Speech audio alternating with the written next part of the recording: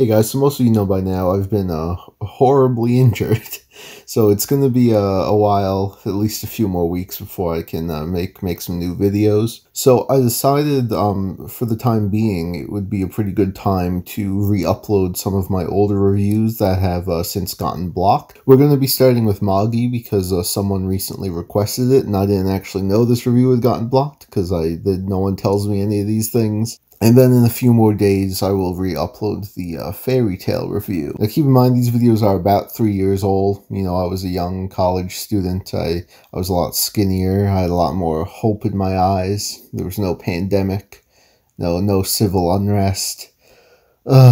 Anyway, yeah, so until I'm better, enjoy some premium legacy content. Hey guys, welcome to my full series review for Magi, the Labyrinth of Magic. Now this series only ended a couple of days ago. I'm excited. Let's get into this. So Magi, the Labyrinth of Magic is a shonen battle manga that was written and illustrated by Shinobu Otaka, and it was serialized between 2009 and 2017 in Weekly Shonen Sunday. Magi takes place in a fictional world inspired by the stories of the Arabian Nights. This world is divided into many countries and kingdoms, some ruled by republics, some ruled by monarchies. There are rich members of society, poor members of society, and there's even a good bit of slavery going on. This is also a world full of magic. Many people can draw from the Magoi within themselves, which is basically, you know, like the chakra of this world, and use it to create magic. Our story follows Ali Baba, the third prince of the kingdom of Balbad. Now when the series starts, he isn't in Balbad, he's working as a cart driver, okay? Some shit went down. And eventually he runs into a young boy named Aladdin. Now Aladdin is also accompanied by his friend, a djinn named Ugo. Because Aladdin never knew his parents, Ugo sort of raised him, taught him everything he knows about the world. But because he is a djinn, a magical creature, he really can't show his full body all the time, and he stays inside of Aladdin's flute. So what makes Aladdin so special? Well, he is what is known in this world as a Magi. While normal magicians can only draw from the limited amount of Magoi in themselves to create magic, Aladdin can draw an unlimited amount of Magoi from the Rook, this massive invisible force that controls fate. It's where all life begins as well as where all life ends. Aladdin is one of the 4 Magi that currently exist in the world, and a Magi's main role is to choose a king, choose someone who they can lead to greatness to eventually become a leader of the world so that the world can thrive and be peaceful. Speaking of which, after seeing how powerful Aladdin is, Ali Baba suggests that the two of them form a team and try to conquer a dungeon. Now dungeons are these mysterious structures that started appearing about 15 years ago. Many people have attempted to conquer these dungeons, obtain the treasures hidden inside, but very, very few people have actually succeeded. But feeling confident, Ali Baba and Aladdin make their way into the first dungeon and are actually able to conquer it with the help of a slave girl, Morgiana, who they helped free. This is when the ruler of the dungeon, a djinn called Amon, sees the potential inside Ali Baba, the potential of someone who could one day become a king. So he grants Ali Baba the treasure that lies at the end of each dungeon, a djinn's power, which is something now that Ali Baba will be able to call upon whenever he gets into a pickle. So after that whole excursion, Aladdin and Ali Baba decide to part ways for a little while. At that moment they have a few different things they both want to take care of, but they promise that they will meet up soon so they can go on many more adventures together. And what do these adventures have in store? Well, they'll be traveling to new lands, training to become stronger, conquering more dungeons, meeting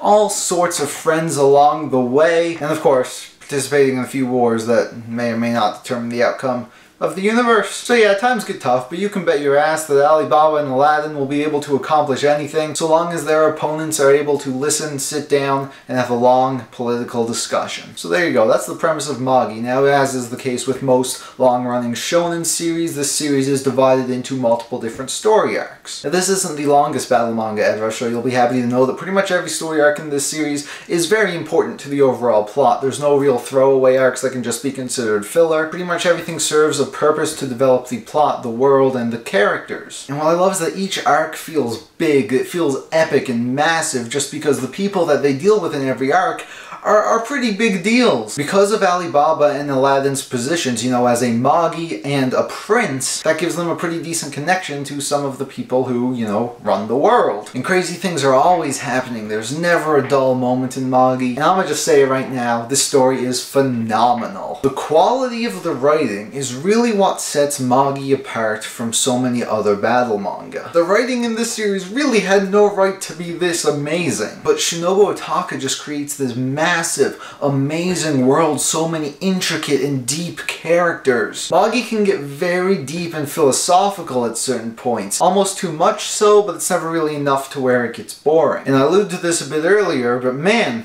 oh man, the politics. This is a battle manga where half of the battles come from dialogue. There are so many times in battle manga where entire fights, entire wars could be avoided if two people just put their differences aside and sat down to talk with each other, understand their different viewpoints. And Magi actually takes this into account. If there are times when large-scale bloodshed can be avoided, then the characters will do their best to make sure it is avoided. Now obviously things won't always go their way, but you know, it's really surprising and honestly really fresh for this manga to sometimes break the norm and choose to not have massive fights in favor of a story that actually makes sense. And you might be thinking, well, hold on, this is a battle manga, I don't want to listen to people talk for 2 volumes. But like I said about the writing, it's just so damn good. There's literally like 20 chapters in a row in this manga where there are no action scenes at all. Yet the writing and the characters were so good that I just didn't care. But shit canon will hit the fan, and when it does, man, the action and the emotional scenes here are some of the best that I've seen in a battle manga. Otaka just hits all the right notes that makes a fantastic battle manga. The battles are gigantic and epic, and the characters' powers are so inventive and awesome, and the series definitely knows how to bring the feels. But it also knows when, you know, take a break from all that and be batshit hilarious. Because I'm gonna be honest, there are certain points in Magi where it has no right to be as funny as it is. And all of these elements come together to make a 37-volume series that is very,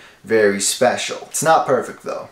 Now, I will give Otaka credit, she definitely has some of the biggest metaphorical balls I've ever seen. Like seriously, she doesn't give a fuck. She'll take the story in this crazy different direction that no one was expecting, and it just stays like that for a long ass time. The first time this really happens is a little more than halfway through the series, and the story actually delivers here, in my opinion, was really, really great, but you can definitely tell that not everyone thought so, because the ending of this arc was fast as fuck! Other than that though, I didn't really have much of a problem with the pacing. I thought the series flowed very naturally, everything seemed to make sense, and she just did a fantastic job. And then you have the ending.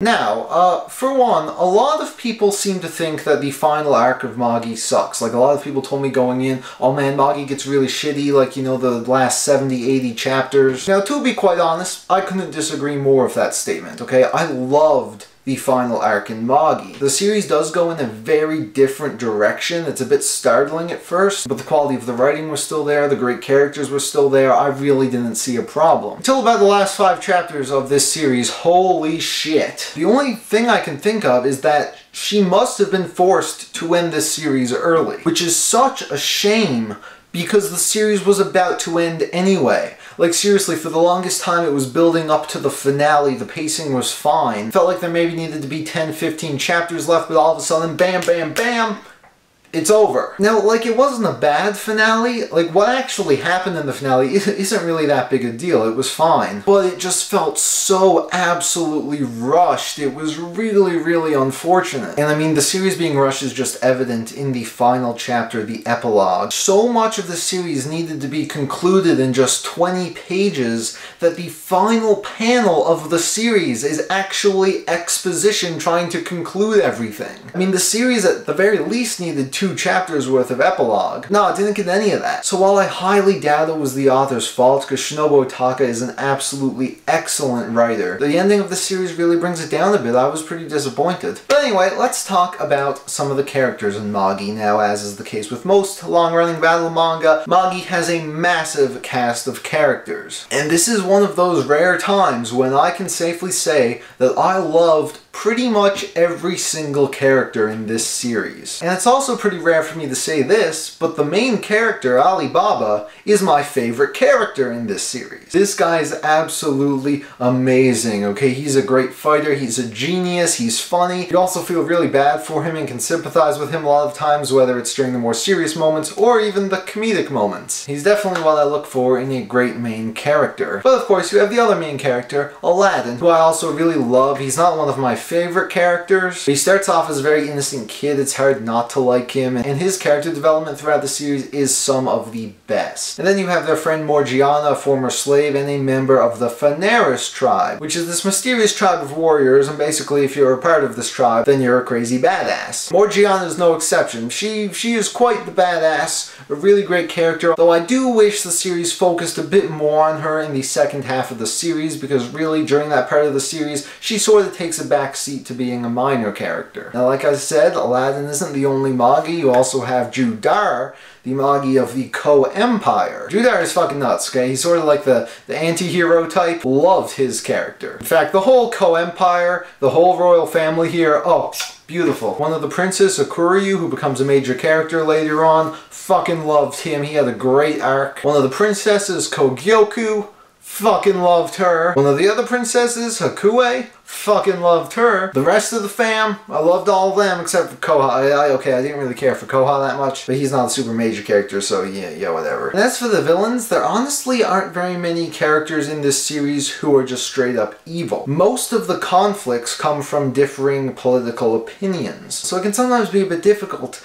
deciding who to root for, because, you know, oh, I like characters on this side and I like characters on this side, I don't want them to fight, it's just a misunderstanding, make it stop. But there are some clear antagonists, and I think they do the job pretty well. They're very menacing and evil, and you just want to see them get their heads chopped off. Oh, am I forgetting about someone? Am I forgetting about Sinbad, the King of Sindria? Holy shit. I'm gonna be honest, Sinbad is one of the greatest characters in manga I have ever read, and I really don't want to talk about him much because so much of his greatness was revealed to me as I was reading it. I'm like, holy shit, Sinbad, you gotta stop, dude, you're fucking amazing. And he's such a deep and complex character too. You never know what's going through his head. You never know what he's gonna do. So amazing. So yeah, great story for the most part, an excellent cast of characters. Let's talk about the aesthetics. Now, Magi has a pretty charming art style. The character designs all look really great. The backgrounds on the world look excellent for a weekly manga. I'm not gonna say it's the best I've ever seen, but it's certainly serviceable, and I really like the style. Though the detail that she puts into the fight is pretty excellent. When characters have their Jin powers equipped, man, it just looks beautiful. The series does have quite the cartoony side though, because when things get a bit silly and humorous, this happens. The art just completely changes, it loses all detail, and you can only make out who the characters are by the shapes of their head. And I'm gonna be honest, I love when this happened. It never felt out of place. You know, all the goofy shit, all the boobs, all that stuff, it was all very distant from all the horrible, serious parts of the plot. And overall, it was just a very appealing art style, and probably one of my favorites in the battle manga. So there you go. Those are my thoughts on Magi. Now, despite the rather rushed and disappointing ending,